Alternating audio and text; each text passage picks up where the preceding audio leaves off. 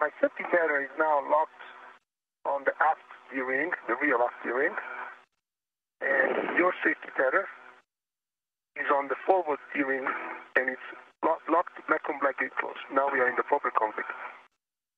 All right. And Luca, we copied all and followed you along there. Thanks.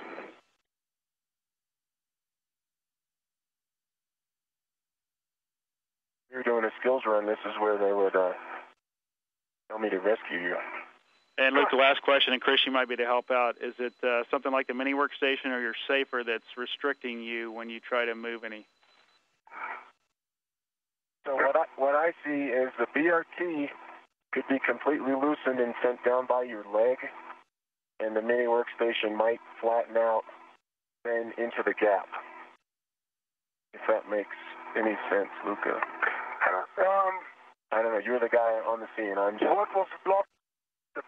Guys, it's Yeah, but your BRT was bumped. See the handrail that your left hand is in right now? Mm-hmm. Your BRT was stuck on it when I arrived. Okay. And it was pushing you high such that your backpack was against the other handrail. Okay, so like this. There you go. Yep, that freed up. He's still wedged in there pretty darn good, Shane. Chris Cassidy is going to begin translating over to his next task, which will be the installation of some V-guide bolts onto one of the radiator grapple bars that was installed on the spacewalk last week on July 9th. Cassidy already completing the Z1 jumper cable installation, a continuation of last week's Z1 jumper cables. My Snoopy cap. I see beads of sweat. No, it's not sweat. No, it's not sweat. Hey, Luca, can you clarify, is it increasing or not increasing? It's hard to tell, but it feels like a lot of water. Oh, I see. I see it now, wiggling. Can you see? It's over here, right? Yeah, but I have that, and then there is about the same amount of when I took the helmet down last time, Chris. Really? Yeah, I can feel it in the back of my head. I don't understand where it's coming from. It can't be the water. It has to be the bag. Can you suck it dry?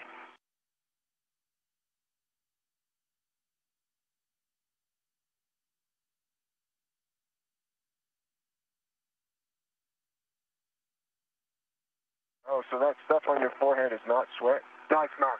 Oh, I see. Okay, it has to be it's the bag, because the bag is dry now. Yeah.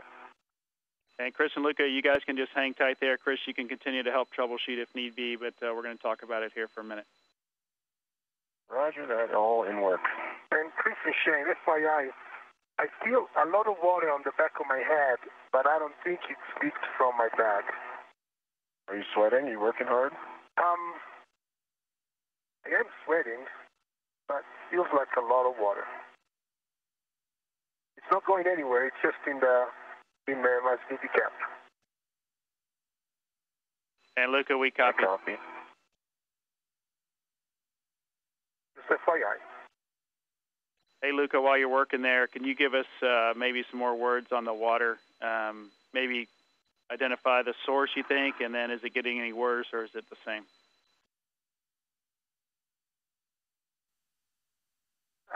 Good questions. It feels the same. It's not increasing nor more. I still feel it, and I cannot tell you the source. My only guess is that it came out of my bag and then found its way over there in the back, but I don't have any water in the front of the helmet.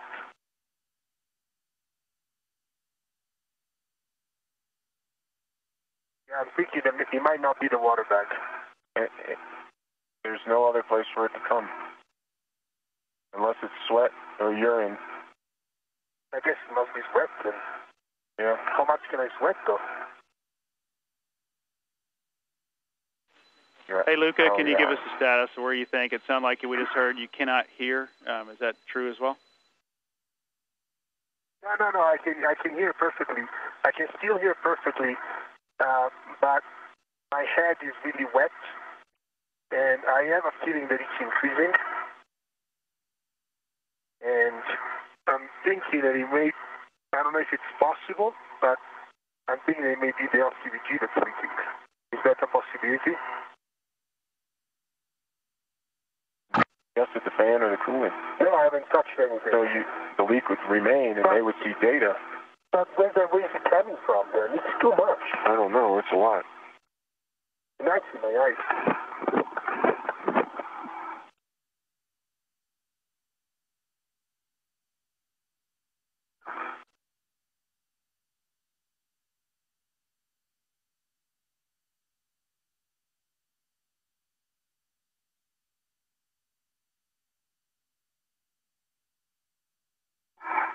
Shane, you back with us? All right, Chris and Luca, just for you guys, based on what we heard with Lucas saying that water is in his eyes now and it seems to be increasing, we think we're going to terminate EVA case for EV2. So, Luca, we'll have you head back to the airlock. Chris, we'll get a plan for you to clean things up here and then join him here in a minute.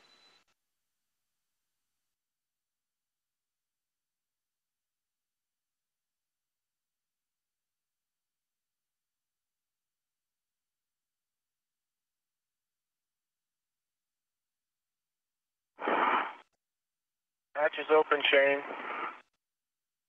Lucas going to the crew lock. Copy, Chris. Thanks. Equipment lock.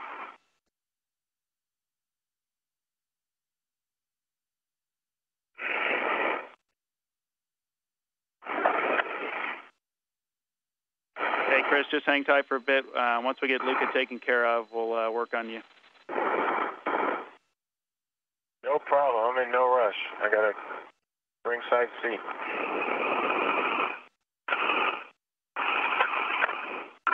The crew bringing Luca through the hatch into the equipment lock. They'll be expediting the removal of his suit, getting the helmet off first thing, and leaving some of the other components like the safer and the workstation attached. Meanwhile, Chris Cassidy standing by inside of the crew lock.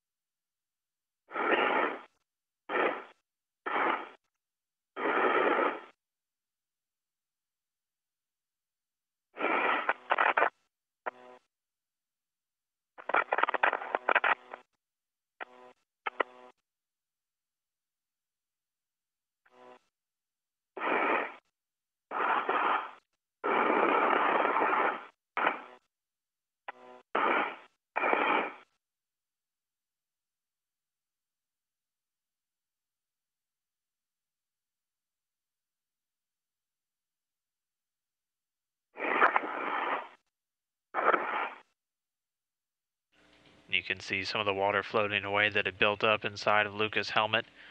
Helmet off and Luca safely back inside.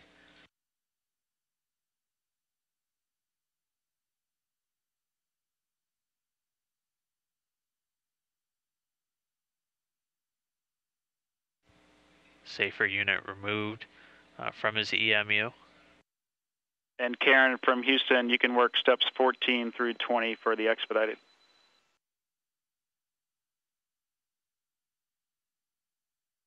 Is complete, and we'll continue on with the rest.